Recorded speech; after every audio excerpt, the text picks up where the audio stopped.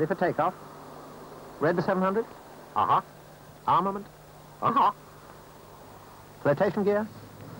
All taken care of. Everything? Everything. Okay. Chocks away.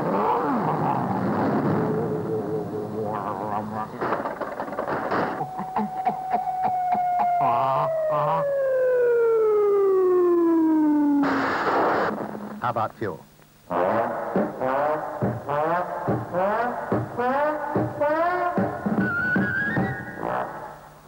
Nothing ever works for me.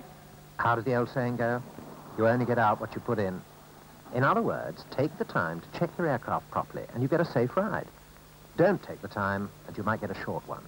Straight down, lead balloon style. But there are mechanics paid good money to look after the aircraft for us pilots. That's right. And in the main, they do a pretty good job of it. But supposing I tell you not to move, that you're perfectly safe where you are, would you believe me? I suppose so. Then you'd be wrong, wouldn't you? No matter how good the maintenance crews are, it doesn't hurt to check for yourself. You've got the most to lose. Okay, point taken. What comes next? I thought we'd take a look at some examples of pre-flight checking errors that actually happened.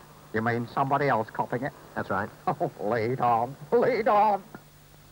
Now, for this pilot, today started like any other day.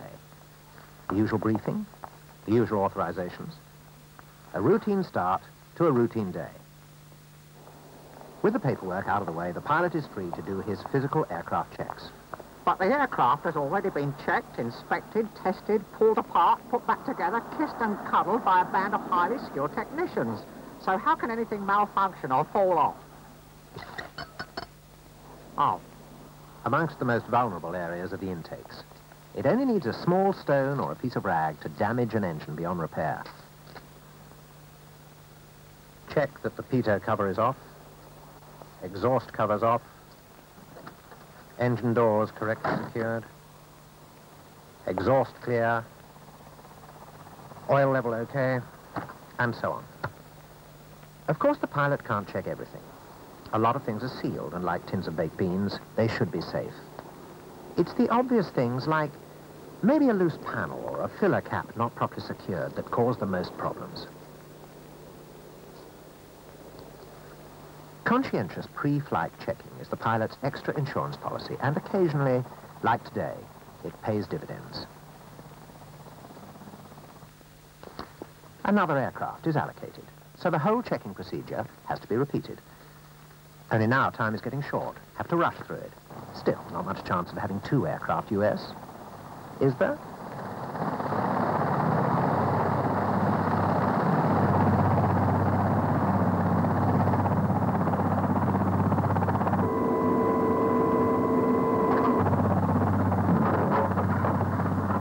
Result, one drop load and one over-torqued aircraft. And all because the pilot failed to notice that he had a full drop tank. So you see, Lionel... Lionel? No, I didn't see. But you'd better will in the future. That you can be sure of. Then there was the Phantom pilot who failed to notice that the telltale flag on his drag chute wasn't visible. Result, no chute. He had to lower his arrestor hook and take the upwind arrestor gear.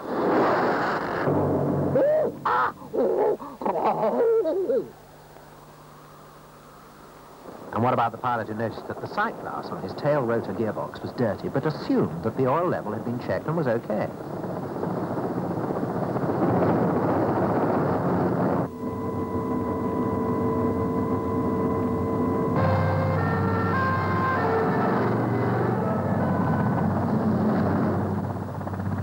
If a pilot is going to assume that things are okay, what's the use of having pre-flight checks at all? The pilot and the pilot alone has been fully briefed on the task, load, weather, route, nav aids, and the dozen and one other details essential to a safe flight. The ultimate responsibility is his. He must decide whether the aircraft is suitable for the task. And for his safety, the safety of his crew and the public at large, he must be the last man to check the aircraft itself. So please, check your aircraft properly. Mistakes can't be rectified after you leave the ground. As the Fleet Air Arms flight safety mascot, it's up to you, Lionel, to set a good example. Now, is everything checked out this time?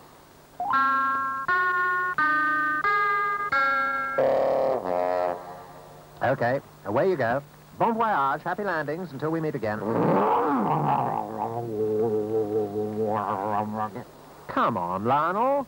Everything's A1, 100%, so what are you waiting for? All this bloody checking. I've forgotten where I was going.